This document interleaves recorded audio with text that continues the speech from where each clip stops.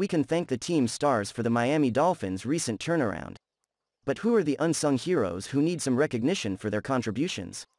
The Miami Dolphins have enjoyed one of the more impressive turnarounds that we have seen in recent memory, and there are plenty of thanks to go around. The defense that lacked both an identity and the ability to stop opposing offenses has begun to figure things out.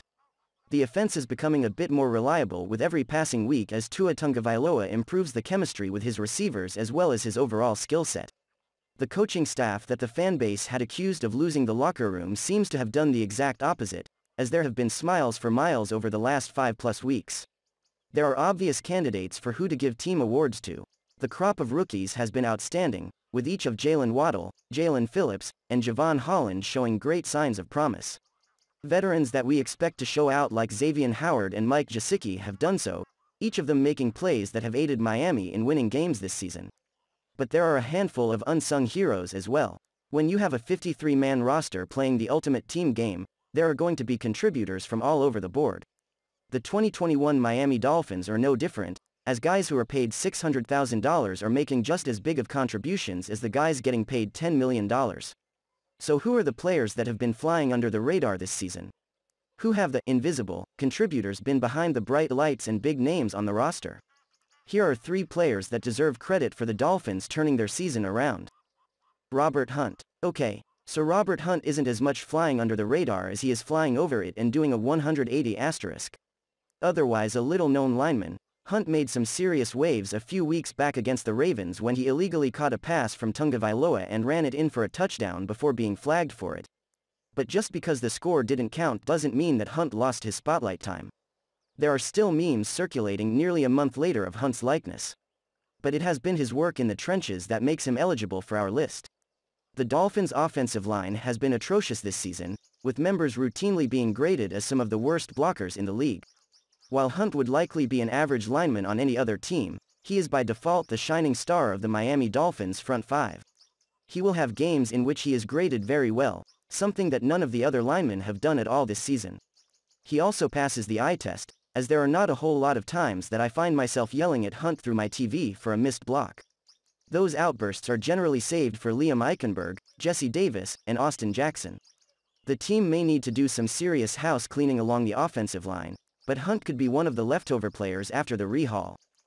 Brandon Jones. Despite missing the last 2 contests, Brandon Jones remains the 5th leading tackler on the Miami Dolphins roster this season. He has done this despite playing just 62% of all defensive snaps, rarely eclipsing 90% for any given game. His impact has been felt, though. In an early season game against the Raiders, Jones finished the game with 2 quarterback sacks and 6 combined tackles, 2 of which resulted in a loss of yardage. He made a name for himself in the Thursday night victory against the Baltimore Ravens, even though it wasn't an overly impressive statistical output. Along with fellow safety Javon Holland, Jones was largely responsible for the blitz pressure that was applied to Lamar Jackson that obviously threw him off of his game and resulted in a Dolphins victory. The team should be hoping for a healthy Jones down the home stretch. Holland has been getting much of the credit and publicity for his stellar play so far in 2021, but the production from Brandon Jones should not go unnoticed.